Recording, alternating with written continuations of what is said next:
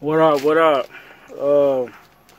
It's your boy the Ricky Trucker coming at you with a video. Don't really do the YouTube thing, but I just want to put my 2 cents out.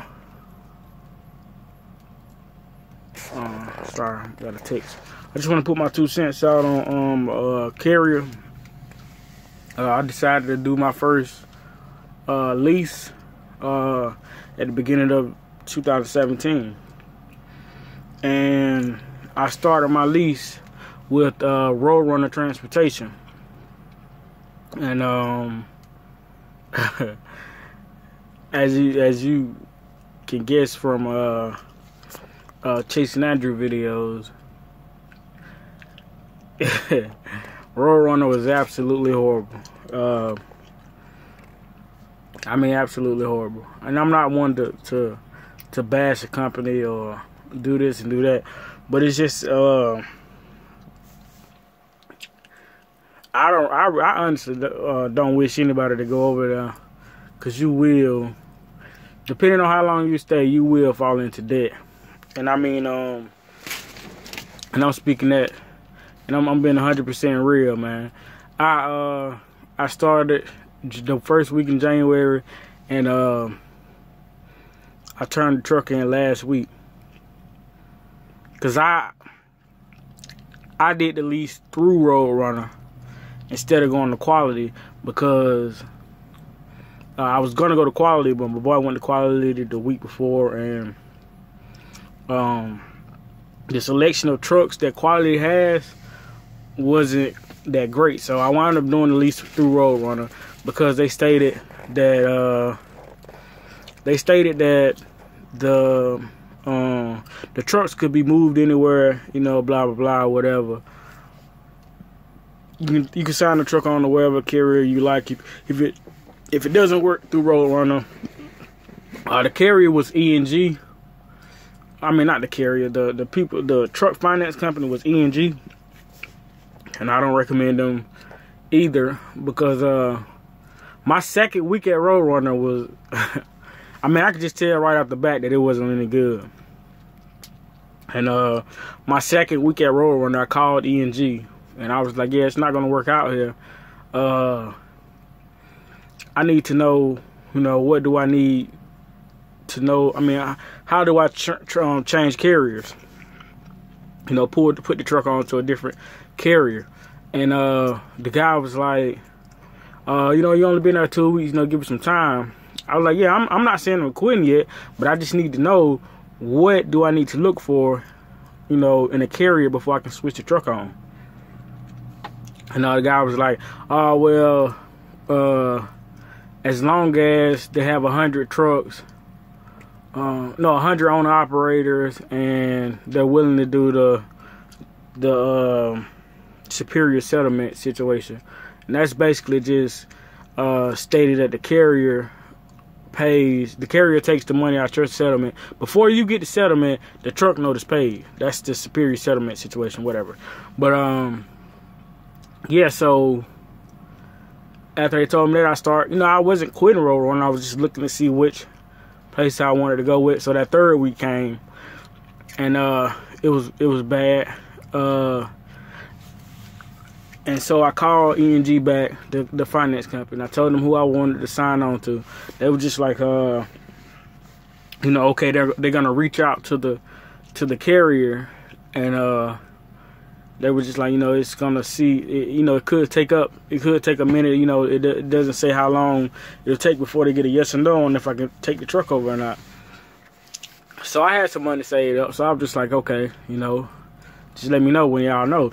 So things started really going downhill at Roadrunner.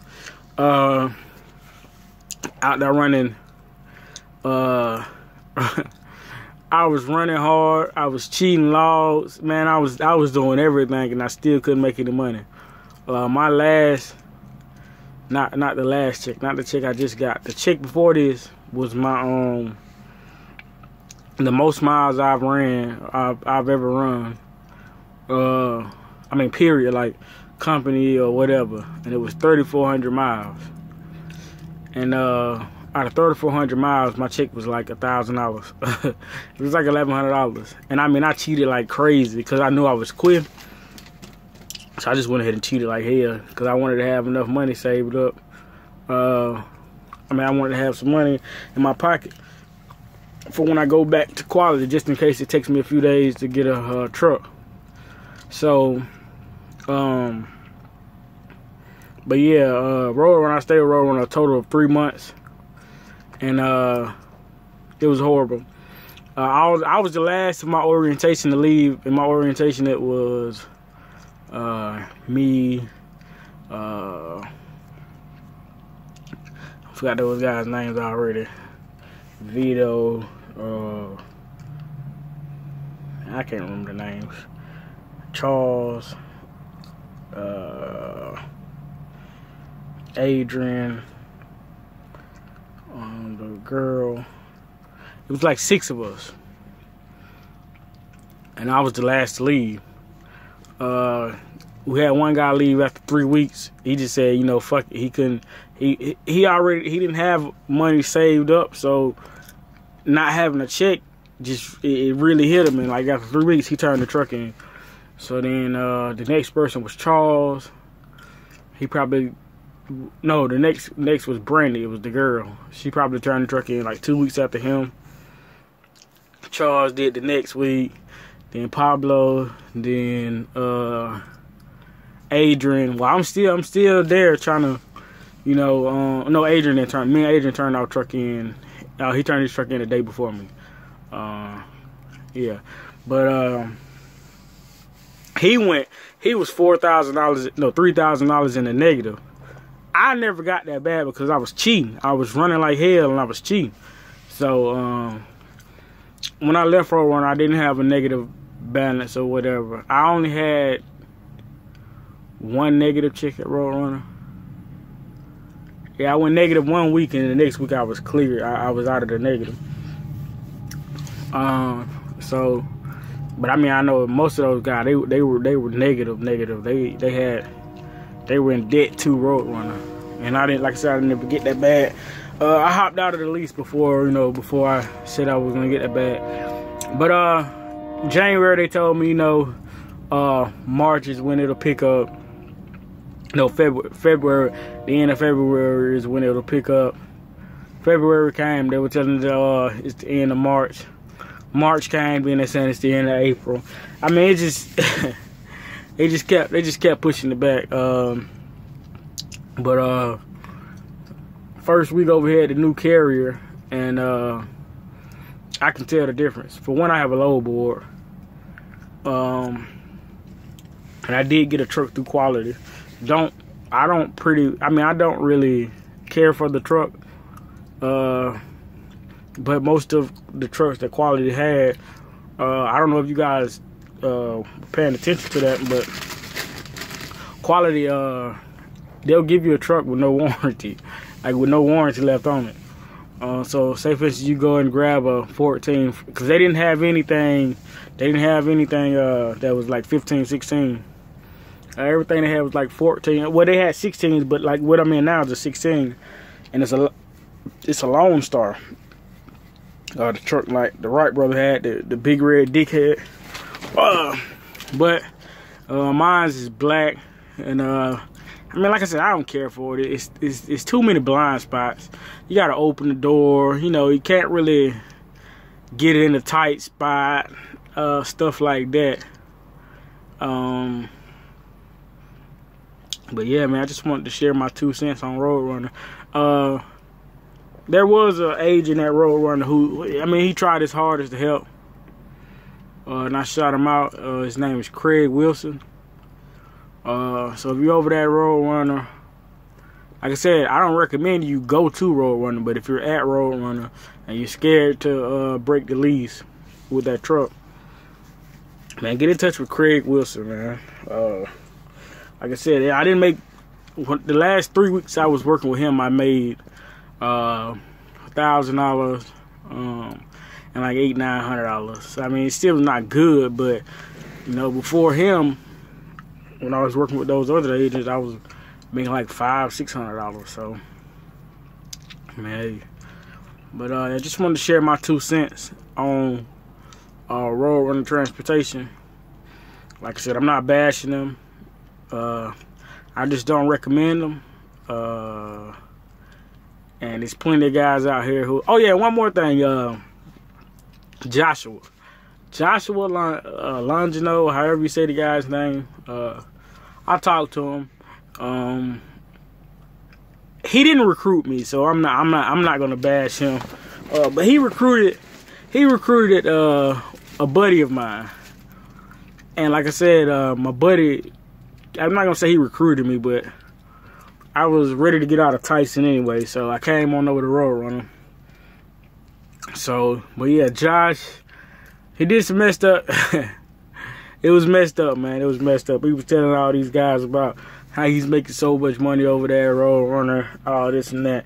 And I came across one of his videos where he didn't say it, he commented, and he was like he was $4,000 in debt at Roadrunner.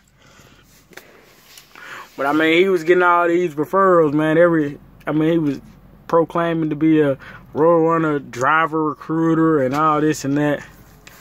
Like I said, I wish no ill will on the guy. But hey man, to each his own, I guess. But I feel sorry for him if one of those guys catch a better truck stop or something, man. Somebody might put hands on him, cause you don't do that, man. You don't mess up. I mean, like, he put a lot of guys in jeopardy of losing everything they had. I mean, which, you know, if you're not making the money, you should quit, or you should break the lease or do whatever.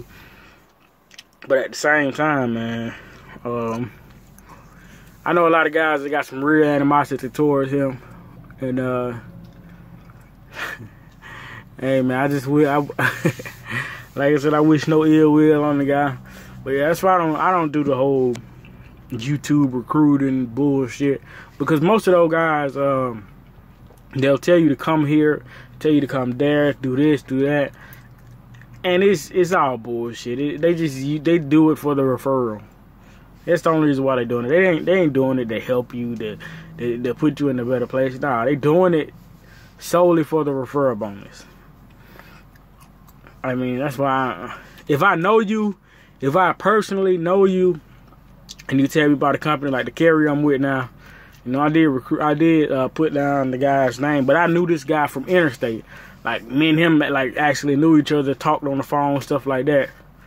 You know, I consider him, you know, one of my buddies or whatever. I mean, he didn't recruit me. He just was telling me shit that I wanted to hear. But I made sure, you know, you got it. I think it's like $500 or whatever. I think it's like $250 after 30 days and whatever the rest of it is. But yeah, man. Like I said, this is just my my 2 cents on Roadrunner, because I know it's not if you Google them, you won't find anything about them. That's what happened to me. I couldn't find anything about them. I couldn't find no negative reviews. But to truth be told, if you can't find negative reviews on the company, I wouldn't go to them anyway, because they're making them bitches get deleted. They deleting them. They doing something. But yeah, man. Like I said, I'm not telling you not to go to Roadrunner. I'm not bashing Roadrunner. But I don't feel as if you can be successful at Roadrunner. Because everything they offer me. Oh yeah. I know. I keep fucking saying I'm gonna end the video and then keep talking. But Roadrunner, they do lie to you. Because when you're talking to the recruiter, they're saying, "Oh, you talk directly to brokers. You do this, you do that." That's bullshit. It's bullshit. You talk to a Roadrunner agent. So by the time, I mean, put it like this: all the freight the agent was offering you was paying $1 a mile, maybe $1.10, and if you go to say, "No, that's too low," you're like, this is what they'll say: "Oh, I can probably get it up $50." Like, what the fuck is $50, man? Like, they said you paying for a trailer and everything, and you still making less than the guy who's over at Schneider or Interstate or wherever Prime and all that. You making less and you got a trailer load. Those guys are making 68% or whatever because they're running power only. You're supposedly getting 80% over here at Roadrunner, which is bullshit. Because that agent, he's going to take 10%. Put it like this. A shipper has a load.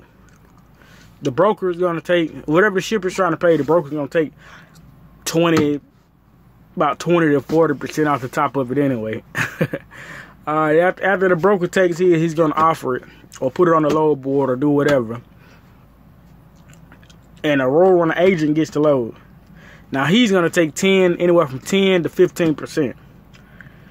So, now, you already lost, what, anywhere from 30 to about 50 fucking percent on the load of what it was actually paying. And